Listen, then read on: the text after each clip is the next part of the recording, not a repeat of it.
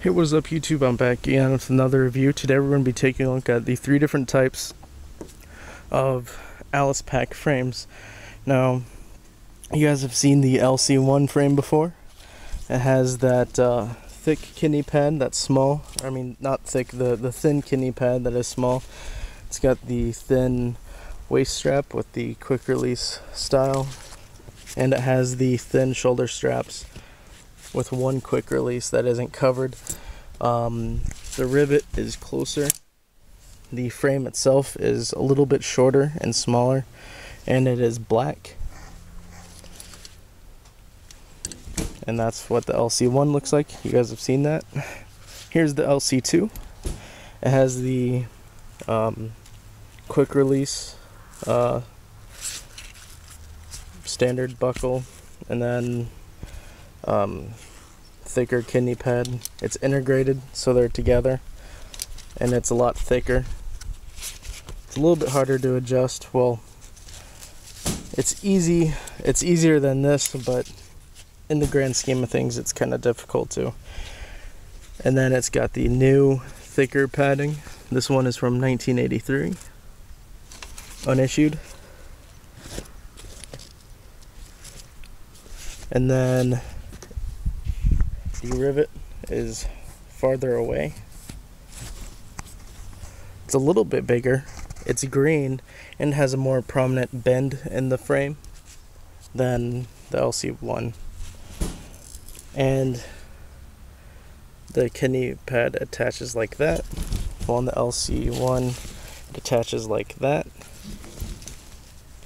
And then, so this one was from 73 probably till about 77, 78, and then this style was from late 70s all the way up to I'd say mid 90s.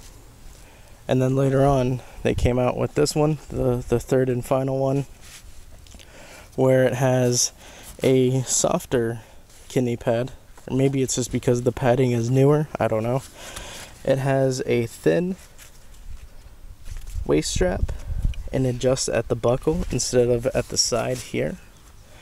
It uses the Fastex buckle. This one is dated 2004. There you go. It attaches with a small Fastex buckle. The frame is a light green, or almost like a grayish color,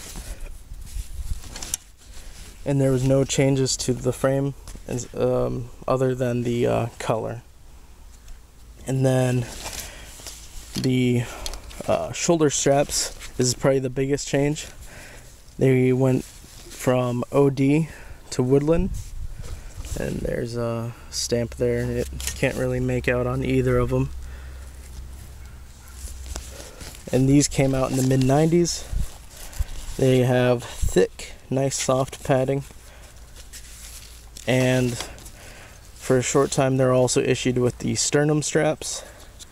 Something that you don't find on either of these two. I don't really have any experience with sternum straps. Supposedly they make it easier, but I don't know. I'm not a fan of chest straps.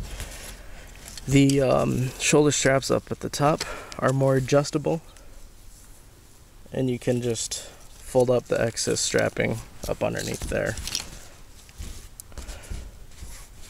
And that was the late 90s all the way up into, or mid 90s all the way up into probably about 2000, the mid 2000s. Now, for a short time, they did have these, which are OD thick padding straps. They're just like the Woodland ones, except they're OD, so they have the same characteristics. And here's the stamp. It's actually legible. It's strap, shoulder, pack frame, field pack, right, LC2, and then a lot number, something like that. So these are a government issue. They just weren't around for a whole while. Typically, the green ones are a lot harder to find than the Woodland ones. I got lucky and managed to find a set of OD1s, and then I recently just got this woodland one, or the OD1, and then I recently got the woodland one, and I got this as a set, so I didn't have to purchase any of those separately, and then I got this with that woodland Alice pack. I think the nomenclature of these things is a little bit interesting, all the commas in there. But yeah guys, so there's your 3 different types of Alice frames. You got the LC1, and then you got 2 different types of LC2s.